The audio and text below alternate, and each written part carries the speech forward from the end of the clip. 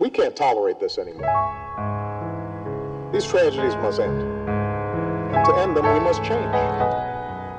No single law, no set of laws can eliminate evil from the world or prevent every senseless act of violence in our society. But that can't be an excuse for inaction. Surely we can do better than this. Father, help me understand why there's so much pain, so much suffering, our children dying in our schools.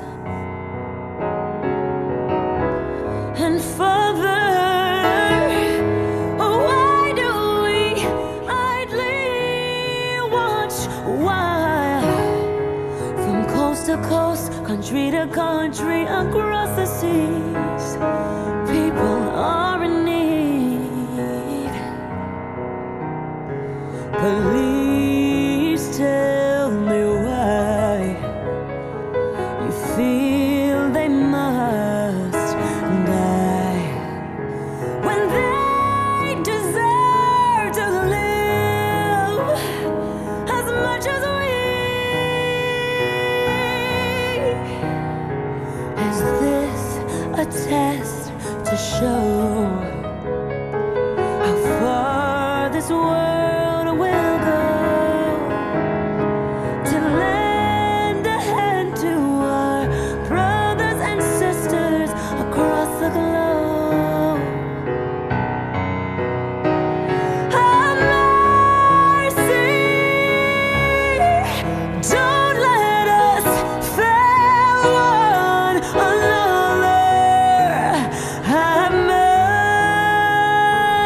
mercy, don't let us fail ourselves. Don't let us If there's even one step we fail. can take to save another child, then surely we have an obligation to try.